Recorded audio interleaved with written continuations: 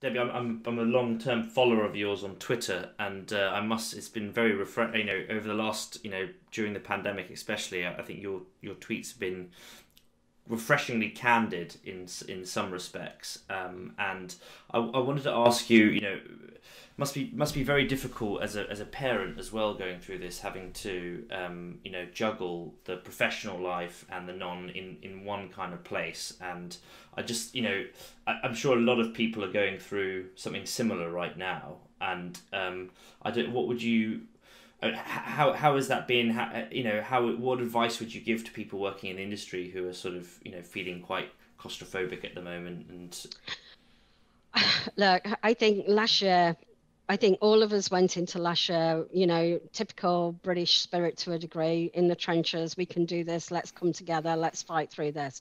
All of us with one eye on the fact that we're not going to have to deal with this after the end of the year, right? So everybody was in that wave of digging down, going through. I actually think the biggest challenges for any employer and any business, irrelevant of industry, is actually going to be for the first half of this year with people. I think we've got much bigger issues to cope with.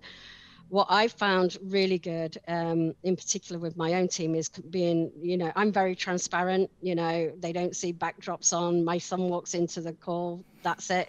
See it from the top, see you as a human being. They know my challenges.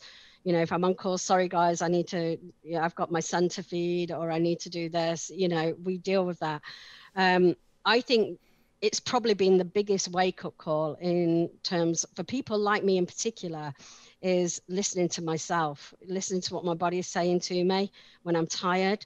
We're a global business that works all around the world with developers all over the world and partners all over the world. So that means I'm often on early morning calls and I'm on late night calls, right? Being strict, making sure I take that break, go outside, go for a walk, being a flexible employer. If your people have got children, I think in our workforce around 10% have children. Making sure that they know it's okay to vanish for 2 hours in the afternoon if you want to go and do something. We know that they're going to pick it up. They're passionate about their jobs and they want to do their jobs. It's okay for that to be later or the following morning. Being very flexible, I think, is one of the biggest things I think has come. One of the biggest benefits of COVID is I think employers all around the world now have got an incredible amount of trust in their teams that work with them, and we have trust in terms of, are people doing the right things? They care as passionately about the success of Team 17 as what I do. And I know that.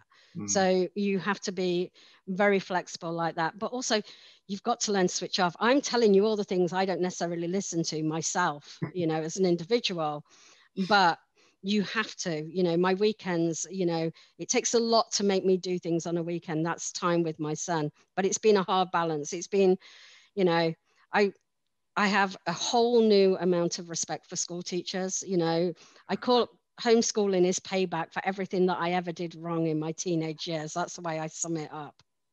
I completely agree with you. I mean, let's hope that the good things, if there is some good stuff to come out of COVID, it is that people respect what the National Health Service do. They respect what the teaching profession do.